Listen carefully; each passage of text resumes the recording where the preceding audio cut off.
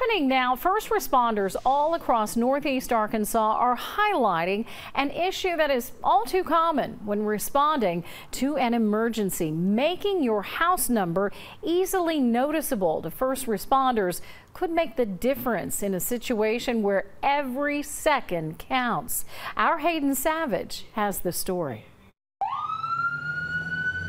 I've been on calls in the past where we drove around for what seemed like 15 minutes. I know I'm in the vicinity, but I can't find an address sign. It's a problem first responders are hoping to address. Every second that we waste looking for an address, trying to look at a little tiny number on a mailbox or something like that, that's seconds that can make the difference. When seconds count, it can get kind of frustrating trying to find house numbers. While to some, those numbers outside on or below your mailbox don't really matter, but it could be the difference in how fast responders are able to get to you in the event of an emergency. In the cities, it's not quite so bad, you know, because if each of your neighbors has a sign, well, deductive reasoning will tell me the one in the middle is the one I need, but out in the country, it's really hard if you don't put up a sign. But before you head to the store and purchase signage for your property, it's important to know where you should put your house number. Even with them mounted on the house, they're hard to see from the street.